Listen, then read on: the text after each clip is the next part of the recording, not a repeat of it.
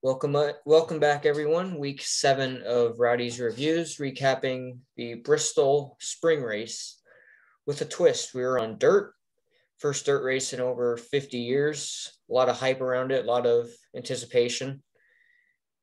Mud washed everything off the track. You don't want to see rain at a racetrack, especially when it's covered in dirt. So, track was in a monsoon yesterday, postponed it to today, and wasn't short of action, but everyone has their own opinion on what kind of action that was, whether it was enjoyable, whether it was for entertainment in the sense that they tried too much. And what's your take on the whole dirt situation? Me personally, I think it was cool to just for the fact that, like you said, it's been over 50 years since NASCAR has ever seen a dirt race. But I personally, I just wasn't really a fan of it, just because of I don't really think the Cup cars are made for dirt racing. I've kind of said that since since the start. The trucks have raced it at Eldora the past several years, and they always put on a hell of a show. So I already knew the truck race was going to be good there. But I think it's cool that they gave NASCAR a shot to be able to come do this, to be on dirt and all that. But let's just face it, it was a disaster. Nothing went right. I guarantee you, every driver in the field today complained about something, whether it wasn't being able to see anything, or that there's a few drivers at the start that had overheating issues that we'll dive into in a minute. So it was a twist for sure. I just don't think that I don't think it was exciting enough for whoever it was to decide to do this again next year, but we're doing it again next year. So I know what it's going to be like. It's not going to be very fun, but it is what it is. I mean, we'll go to a real racetrack next that Kyle's good at. And depending on what kind of car they give him. Yeah. Hopefully he doesn't go a lap down before the comp again. Yeah, I didn't even think of the fact that we're not practicing or qualifying there. But it was cool to see practice back for once. I know qualifying got rained out, but it was cool to just be able to see the cars on track to get some laps before that mess, because it would have, think about how big of a mess it would have been if we would have just raced that. It would have been not very cool. So that's really my take on it. I wasn't really a big fan of it. The truck race was awesome, but I already knew the trucks. If you're gonna decide to have a NASCAR race on the dirt, I think it would just stick to trucks, because trucks obviously put on a good show on the dirt tracks. So, but in my opinion, I'd personally dislike to quit. I don't want to see another dirt race for the Cup cars, because it didn't really work out. So that's my take on it. I'm gonna let Nick talk some. Yeah, so it was cool to see them on dirt for a little bit, throwing it back to when NASCAR began. There was times, it's all situational. Like, I enjoyed some of the aspects of dirt racing, but it's nothing like a sprint car or modified where you can get big runs where you can throw the car around wherever you want. These are heavy stock cars. And in like modified, you see the top side, they get a huge run off the top and then slide them into the next corner.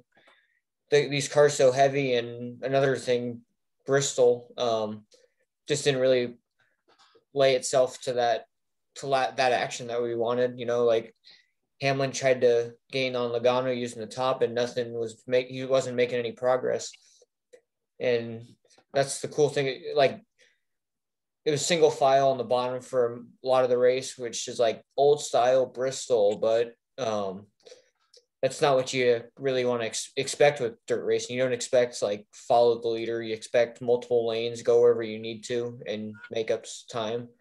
And you didn't really get that today. It was just the bottom running. Like, I think it has to do with them choosing Bristol as a dirt track. In my opinion, they got to choose a track that's made for dirt, not just throw dirt on any type of track. Like Eldora puts on a hell of a show.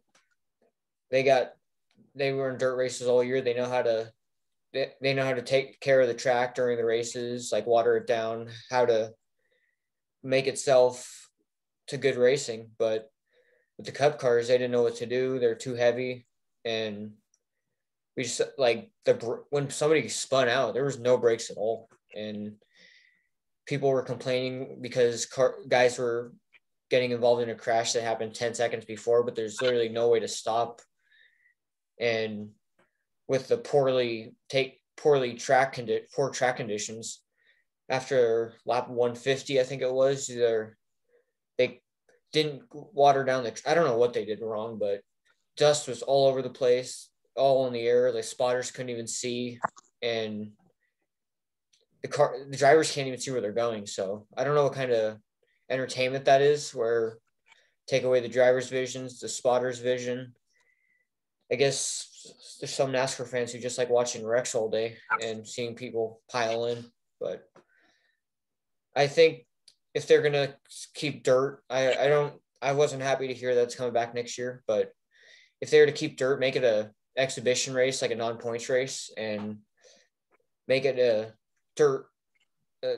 track specified for dirt, like some of the tracks that ARCA races at, like DuQuoin DuQuoin, and remember there's another dirt track in the K&N series that Deegan won at. I don't know how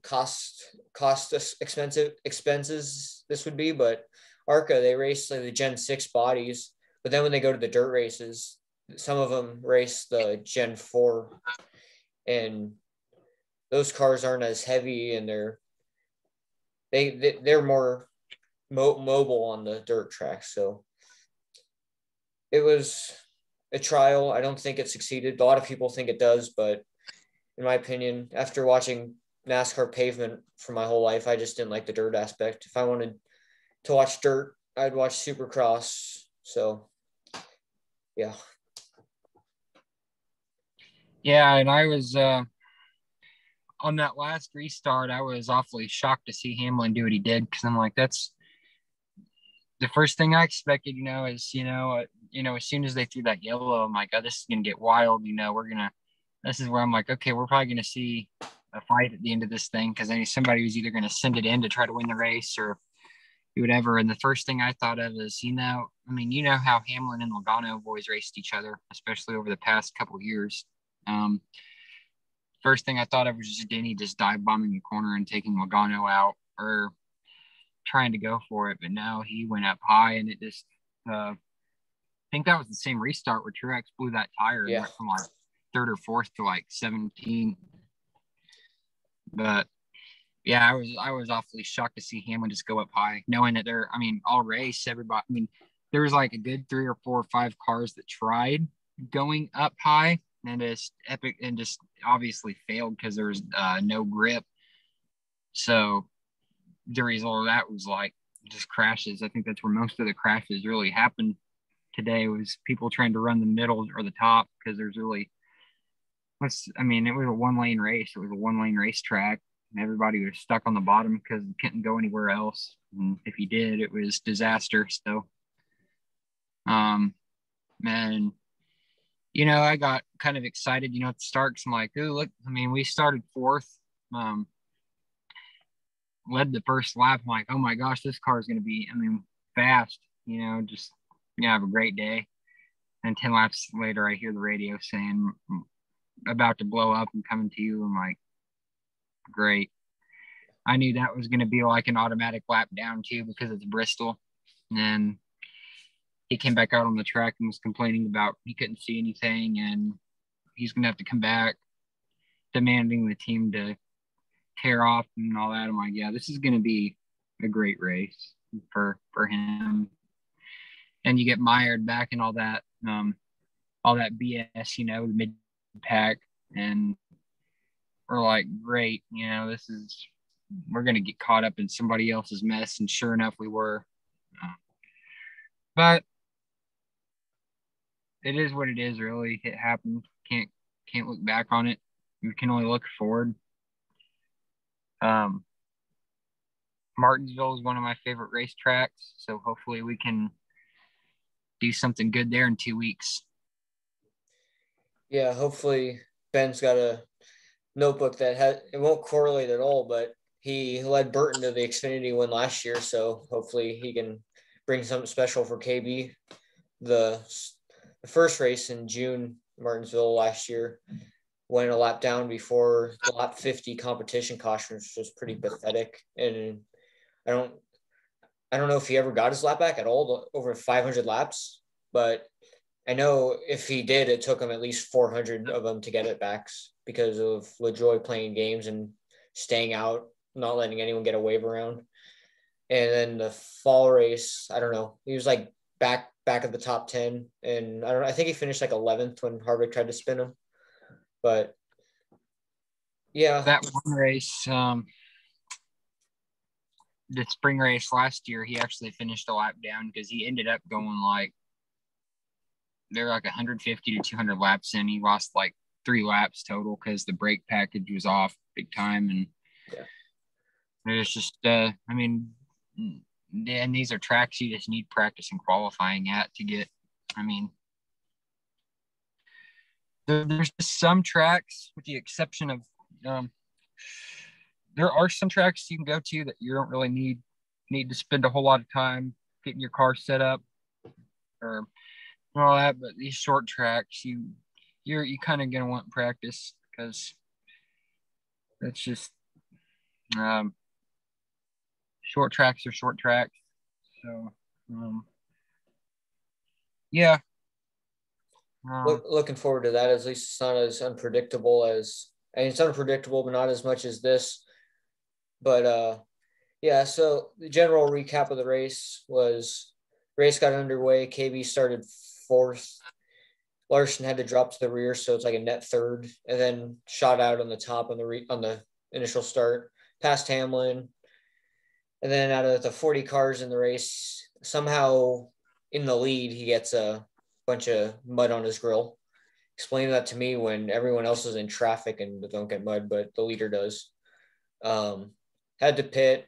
Temps were rising too high. Lucky enough to only lose a lap. Those 5 laps, and the first 5 laps were probably the only time I was happy today. And yeah, got his lap back after a bunch of dirt crashes and ARCA breaks. And then he got his way up to 14th by like lap 150. And I thought, like, good, here's a restart to bunch him up. He'll gain some more spots. And then he kind of played that run, couldn't really make up any ground. He was just staying behind him, and then he burned his tires off. And then another restart, Blaney just lost it. And of course, KB was directly behind him. Not to mention the dirt that was all in the air. Literally, the onboard, you can't see anything. So I don't know how that's entertaining and how people like that. But sawed some panels off and capitalized on some other people's wrecks and finished 17th. Not terrible, not great. I wanted the top 10 out of the day, but didn't happen. I guess seeing that run where he was in like 14th, 15th, the whole run, and then finishing 17th, it's not the worst thing, but would have been a lot better if this was pavement, and he would have been top 3, I bet, unless having an issue. But like he said, on lap 200 after the stage, how many more laps in this clown show? What's that? After lap 200, He asked how many laps to go in this clown show. Yeah.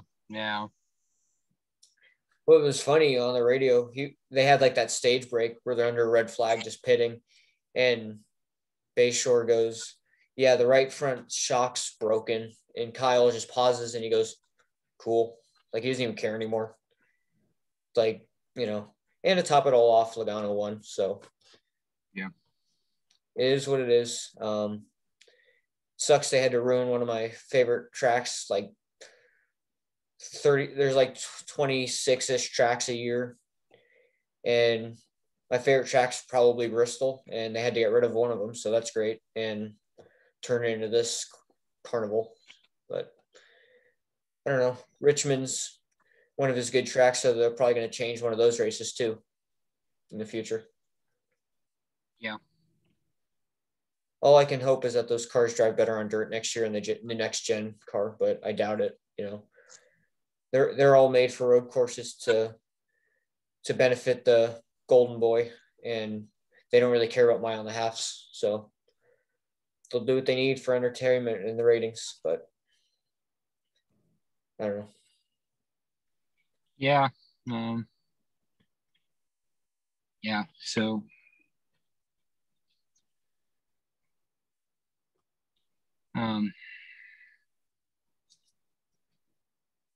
yeah, either way, those cars aren't going to be made for dirt. They're just too heavy. They're going to be too heavy either way. Even if it does look more sporty or whatever, it's just not. I mean, the late models and modifieds are quite a bit lighter than the Cup cars are. That's why you see them get around there the way they do. That's why they're built for dirt tracks. And I don't even think, I mean, the car we're driving now, I don't even think is built for road courses, but they're, like you said, they're making it more of a road coursey car. So, yeah.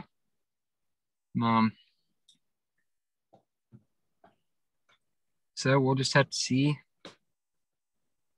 what happens next. Yeah, going back to that final restart, Hamlin got the jump was right even with Logano, and I thought he was going to bump him out of the way, try to pull away like Kyle did to Larson in 18, but he chose to top, and I think the whole stadium wanted him to bump Logano out of the way, and it didn't happen. Kind of reminds me of Ken Roczen in Supercross, my favorite Supercross rider. He's like the dude leading the championship was right behind him, and they were side by side, and the announcer, the fans, the announcer's like, Kenny should have put him in the tough blocks, and everyone wanted him to show his assertiveness and put the rival to the ground, and didn't. And just kind of shows you always want to race with respect, but some of the guys out there don't really deserve it all the time. So when a win's on the line, you got to do what you got to do. I mean, hell, Hamlin does it to his teammates.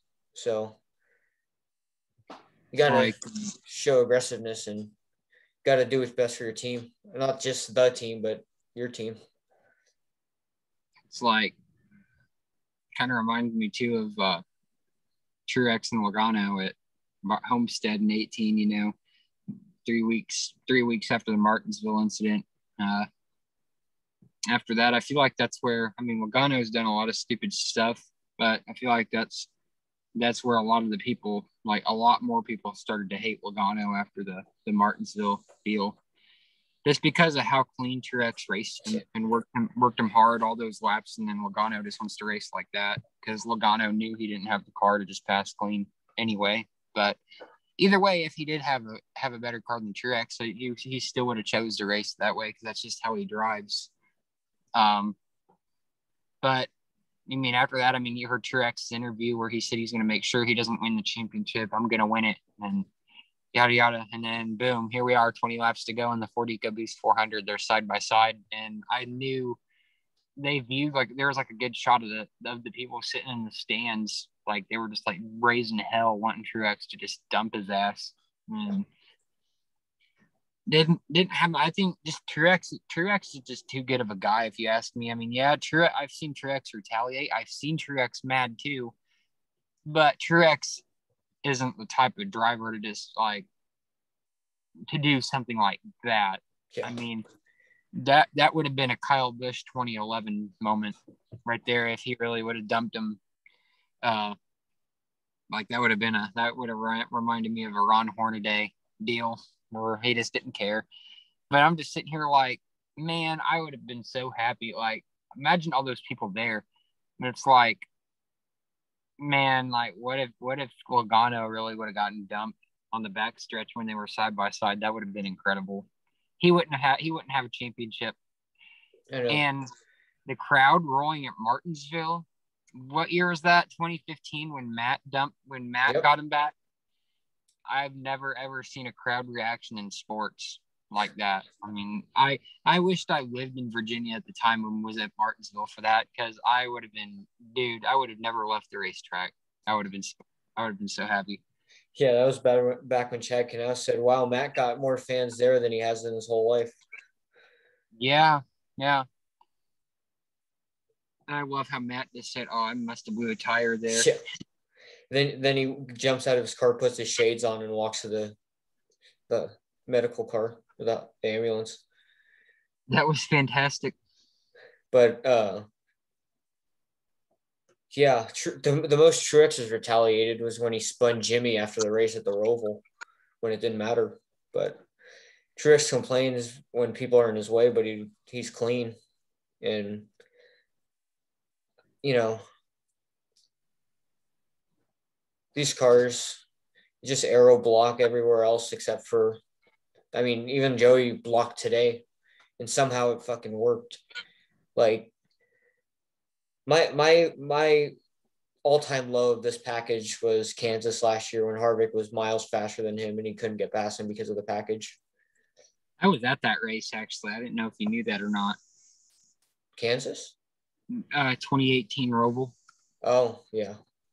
I literally sat right there because I called it when I got our tickets. I said, I want us to sit right here because this is exactly where the last lap wreck's going to be. And sure enough. That was painful. I wanted Jimmy to win that. Oh, I did too. You know that, I mean, you know me. You know I'm a diehard Kyle fan. I don't really root for anybody else, even the teammates. I really don't. There's some people out there that are just dislike the whole team. I mean, don't get me wrong. I like all the Joe Gibbs drivers, but I don't root for, like, you're not going to see me walking around with a Truex shirt or yeah. I'm not like that much of a fan of the other drivers. I'm a diehard Kyle fan. I only have Kyle stuff. Yeah. So, I'm a diehard Kyle fan. I have never once in my life stood on my feet and cheered so hard for another driver than I did Jimmy that day. Yeah, my cousin's been a lifelong Jimmy fan, and it was painful to see him go so long without winning. I complained last year about Kyle not winning until Texas. Every week I'd complain, but my cousin had to go 3+ years to the end of Jimmy's career without a win. And I feel bad for him. Like, arguably the best ever, and just to have that slump after that Pocono crash. I was rooting for Jimmy. I have drivers I like. Like, I won't wear anything other than Kyle stuff, but like I like Bell. I like Bubba Wallace. I don't dislike Chase. I like Chase, but his fans kind of ruin it for me. Like, I wouldn't mind if Chase won a race or two. Like, whenever he wins, I'm not upset. But now let me just rewind a couple seconds. So I've got Bell. I've got a few Bell shirts, but they're Xfinity shirts. And I've got a few KBM truck shirts because I do like whenever I find out the lineup each year, because really I know Cup this year, between this year and last year, I feel like this is the most changes we've had, like with somebody or a few drivers actually moving up into the Cup series. And you know what I mean? Yeah. We've had a lot of people come from Xfinity to Cup over the last 2 years, and but I usually like to wait. I mean, when silly season's going on, I usually wait for the lineup and then I pick a driver. You know who I'm rooting for. Like, I mean, I go for John Hunter this year in trucks. Hemrick and Xfinity, and obviously, you know, my cup guy is never going to change until he retires. But so yeah, I actually do support the lower rankings. But when Kyle's in the race, I'm not wearing the other guys' t-shirts. So yeah. And then you know how it always works is your favorite in Xfinity. I mean, John Hunter's already won, but favorite in Xfinity and truck never win all year. And then when Kyle's in the race, they're second to him, and you're like, fuck, why does Kyle have to be in this race? Or they just beat Kyle like John Hunter did. But John Hunter wouldn't have won that race if Kyle wouldn't have had the tire problem. No. I know it's like Chastain.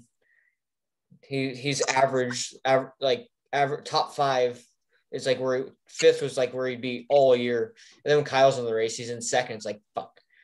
Same thing with Eckes at Texas. Eckes had the winning truck, but Kyle was in the race. So yeah, it's just how life goes. And it's really annoying, but I don't know. I'm going to be bitter about that Homestead Xfinity race unless he wins a race again this year. That really pissed me off.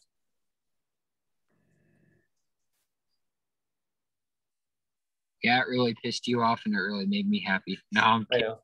I'm not rubbing it in your face, but I was on a break at work, and I saw there was 10 to go, and he was leading, and then that happened. I was pissed the rest of my shift. Yeah, I would have been too if it was my driver. Like Hemrick. I mean, I'm just tired of seeing Hemrick finishing second or third. Yeah. Really. Like he was in the lead, I was nervous, and then I saw him wreck. And then I just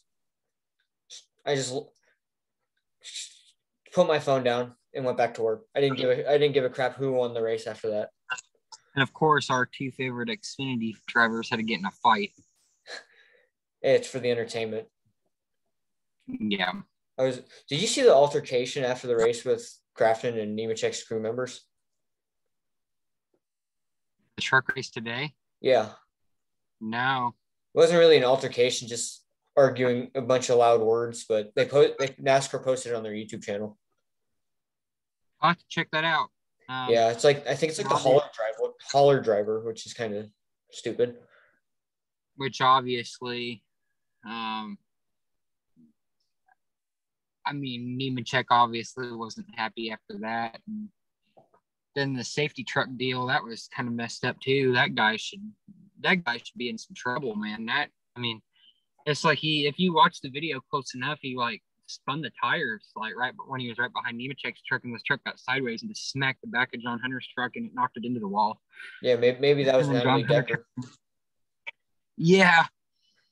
But yeah, obviously Nemechek wasn't happy about that. I wasn't happy either, but that's just day was already done, so yeah. I don't know what it might be like. Maybe like an extra couple hundred in KB's pocket, but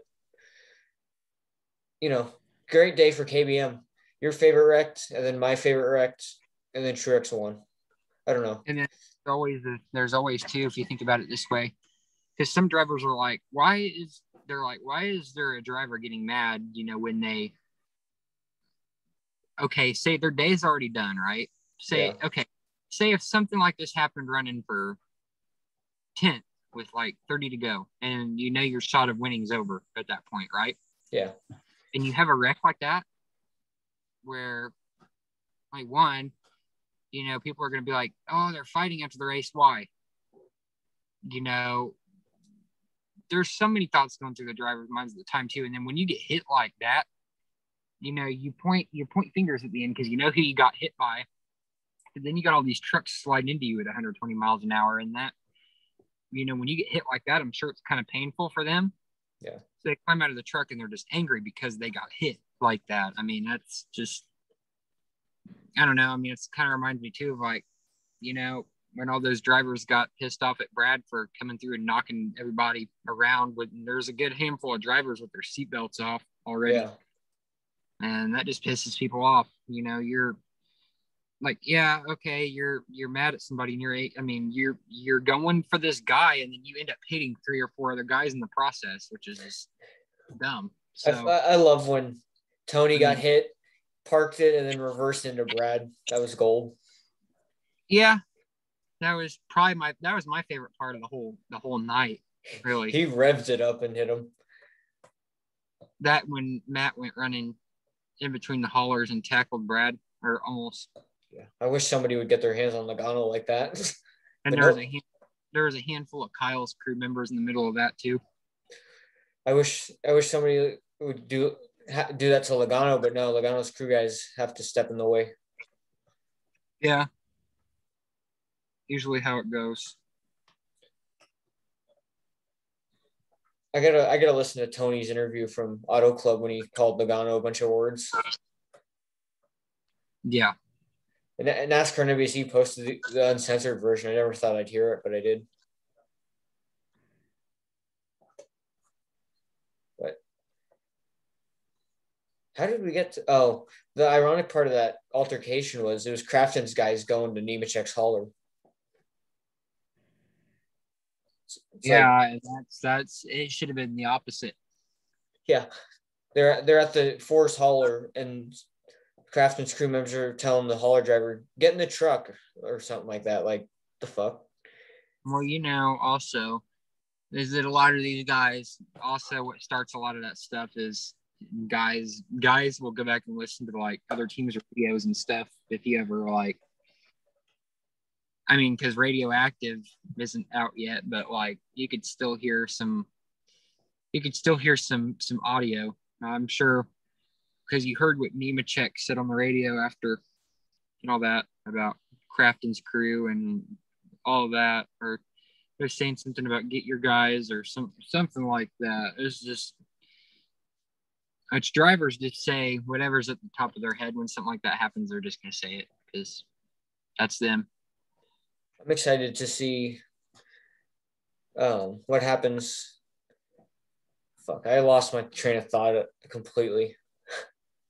Which I love how the last two times Kyle and Ricky Stenhouse Jr. had words. Ricky Stenhouse is going to go down to Kyle's car while Kyle's strapped in the car. I know. What year was that? Oh, that had to have been, I think it was like 18 or something at Kentucky. After Kyle had that hard crash at Daytona when Stenhouse bumped him out of the way. Yeah, right. Following the 20 car wreck Stenhouse caused. Yeah, he said on the radio because Stevens came on the radio and was like, just let me know if you're all right. And Kyle said, he's just a fucking dipshit. That's all. And then that was it. The radio got it. He goes, what a fucking waste of fucking space. And ironically, that's the day I got unfriended by, as I take my words to social media too on stuff. But, long time,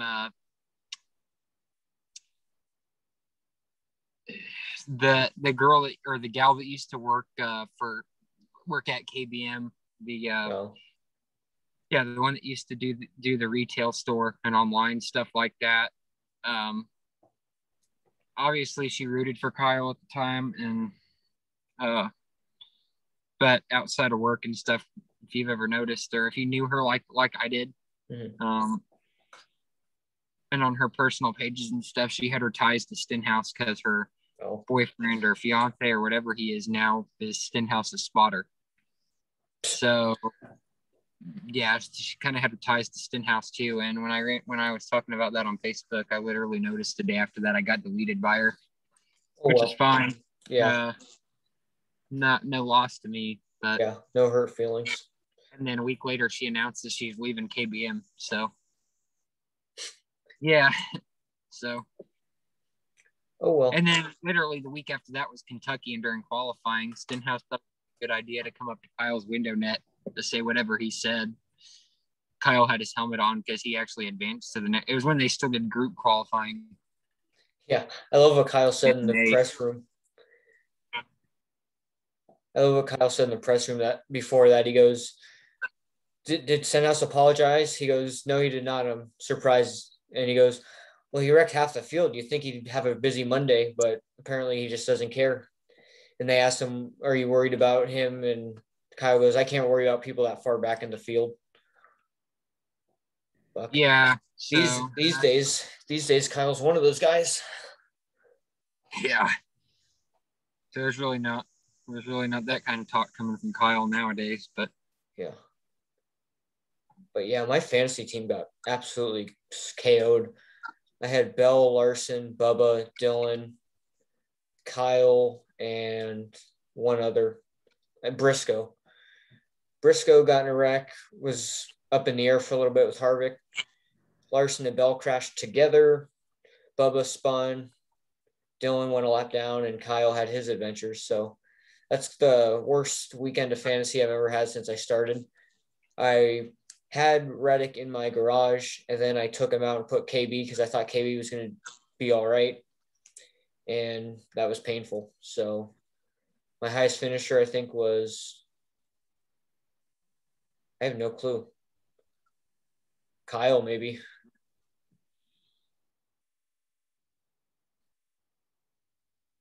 But he dropped heavy in fantasy. I don't know. I I'd had it. assume you had that one. You had Bell and Larson in there. I would assume. Yeah, I had Larson winning the race. I had both of them. I had Bell, Briscoe, Dylan. Yeah, so when all those guys were out, it's like, who do I put in my garage? And I put Larson in my garage so I could save his uses. I had everyone else was like 9 uses or above, and Larson was at 8 already. So I decided to put Larson in the garage. And what's wild about all that is if you noticed, all the dirt guys are the ones that crashed out super early. Yeah. I got to thank the 66 for at least giving us a chance to see someone dump Logano. Sucks it didn't happen, but I don't know. Gained us a couple spots. I think we were like 21st before the caution, then finished 17th. Yeah. At least we didn't run third all race and then blow a tire on the restart and finish 20th. Yeah, that would have been more depressing, actually. I would have rathered us had our issues or whatever early on, like we did. Yeah. Instead of early on, we just had them all day. Yeah. But on the positive side, F1 went well.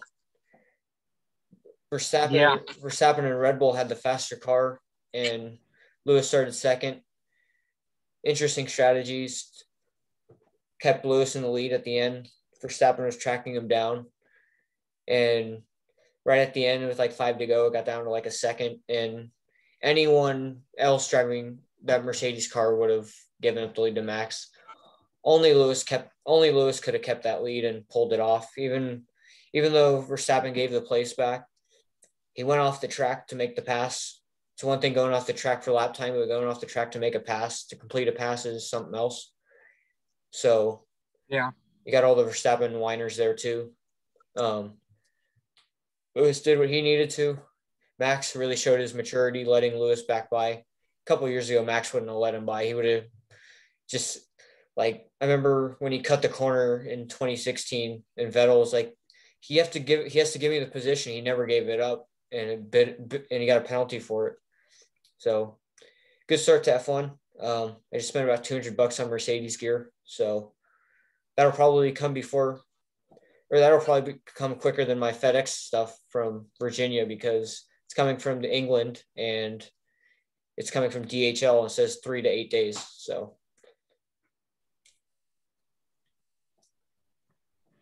Oh, and you thought FedEx was bad. DHL. DHL is horrible. Hopefully I don't have to find that out. It was that or UPS, and I had to pay like $15 for UPS, so I wasn't going to do that. Yeah. F1's got until April 18th for the next race, so I got a couple weeks to spare for it to come. I got a couple. Yeah. I got the short sleeve shirt, the long sleeve for this year, 2021, and the team mask that they wear. I wish there was a Lewis version. It's got Mercedes on one side of the mask, and on his side it says Black Lives Matter. I thought that was cool. I wanted to get one, but they just had the team one, which is like got the Mercedes logo, and that's it. Hopefully it's easy to breathe. It's got like some interesting fabric make, and I've seen some customers at work have like a McLaren F1 one, and on Thursday I saw someone at Safeway had a different Mercedes F1 mask, and I'm hoping they're easier to breathe with, but we'll see. What kind of mask do you wear around? Do you wear your Rowdy one, or do you have a different one? I wear my Rowdy. I've got some Adidas masks that are super comfortable. Yeah. We sold some Under Armour ones at work, but those sold out. Those look pretty comfortable. They slide down real easy, though. Yeah. I don't know. It's painful for me. I wear glasses, so anytime I wear a mask, they fog up. The Rowdy mask is the only one that doesn't make my glasses fog. Yeah, that's the same when I'm wearing my sunglasses. The same thing happens. But another week in the books of NASCAR. We're off Easter weekend. It'll be nice. A weekend where I don't have to get my hopes up. I would be excited for the Cup race, but I'm just kind of making best with the time that they're not racing now, and kind of looking forward to the Xfinity race, seeing what Gregson could do. I think he might have finished second to Burton last year. I don't know, but he's got some vengeance he wants to prove. He's got the speed, he's got the cars, but just some luck. Just luck's not on his side. I like what Kyle said. He goes, when the car overheated and he had to pit, he goes, "This sums up the last 2 years of my fucking luck." Yeah. So next week, everything's off, no racing. Spend time with family, what we can with COVID. And then we go to Martinsville. Supercross goes to Atlanta Motor Speedway for 3 of the last 5 races. That'll be crucial. April 10th, I think Formula E races again. Arcus not back yet. And then the week after that's IndyCar. So I'm looking forward to that too. Jimmy's got like 3 liveries we have to like vote on, and I like the dark blue one. I hope that one wins, but in the meantime, we're going to be racing on iRacing. Yeah. Hopefully. Oh yeah, we'll be on there. I'm still working on calibrating my wheel. I got iRacing set up, but I can't. I can drive an Indy car pretty good. There's a lot of understeer because my wheel's not to the best of its ability yet. Like, I didn't watch any videos or do anything to prepare to configure it. And the Cup cars on 1.5 miles, I can't go into the corner without starting to spin out, which is frustrating. I can run good at the short tracks in Bristol and stuff, but I gotta look up some videos on how to do it better tonight because I want to get it perfect. And once I get it to where the cars are drivable, then it'll be a lot more fun to get into the races. But in the meantime, Gavin's got a desk to set up, his computer set up. Hopefully he'll be racing, practicing, testing in the next day or two. I got to make sure trading paints is working because I spent some money on that to get the pro version race custom numbers, and I don't even know if it's working yet. So I got the cars like race this paint. I got them listed as I'm racing them, but I haven't done a race yet because I'm not prepared. I'm not ready to. I can't control the car yet, so I'm not gonna rush into anything. But it's all part of the experience. It's fun. Bristol Dirt's really fun on iRacing. Too bad it was more fun to race on a video game than watch in real life. Yeah. I ran solid 18s for a bit, and then my cousin was watching. You think I'd be distracted, and I ran a 17.9. So I don't know where that came from, but thank you all for watching. Another weekend.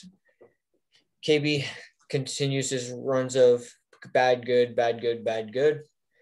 So hopefully Martinsville's good, but wait and see. Thanks you all for watching. Comment, like, subscribe. I'm up I got like 30 left to hit 1,000, which is pretty special. Hopefully before Martinsville weekend, I can hit that. But it's great to be able to share my feelings on the races with Gavin, us discuss the hot takes, and that we often have the same perspective. So catch you all in a couple weeks. Enjoy the Easter Sunday, and goodbye.